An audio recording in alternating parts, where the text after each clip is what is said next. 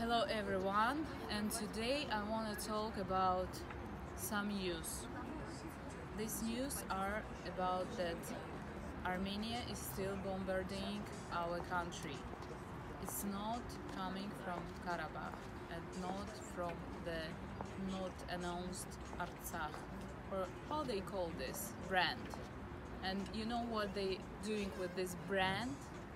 They're paying a lot of celebrities to put a post, and it's so silly when some very respectful and very famous person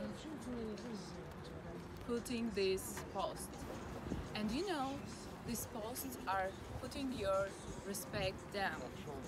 And you know that there are more than 50 million Azerbaijanis in the world and more than 80 million Turkish in the world, and you are putting this fake news, fake information about our country, about Turkish, about all the situation in Karabakh and about Azerbaijani territories. And this is so unfair, and maybe you are trying to put this PR action, but it's so foolish and it's so silly. And you should stop it. You are against international law and against education in general. So don't be so fool. Go and educate yourself.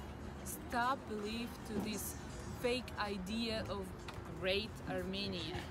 It's so fake, and I want to say to all Armenians, just stop believe in this full idea, this fairy tale that you made and you are going for and you're dying for.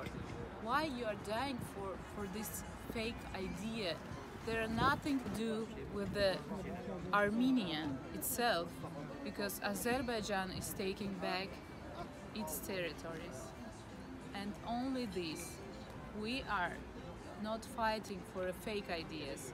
We are fighting for our home, and we are going back home.